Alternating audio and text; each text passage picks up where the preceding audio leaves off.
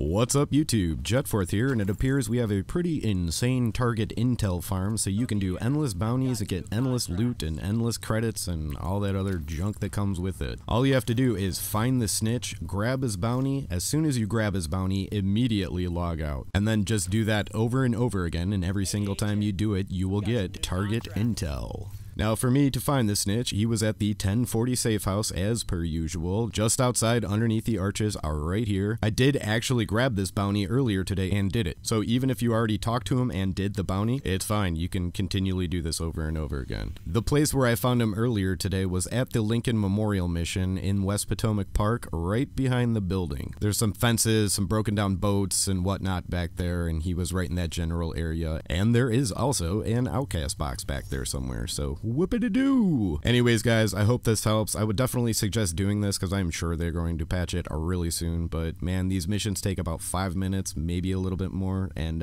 yeah, lots of experience, tons and tons of loot, and all that other junk, man, so I'd say definitely get out there and do it. Anyways, leave me a comment in the comment section down below if this helps you out, or if you're interested in this, or you think it's cool, and whatnot. Hit the old like button for me if you could, that would be super amazing, and I will catch you all on the flip side. Oh, and subscribe and stuff. Peace!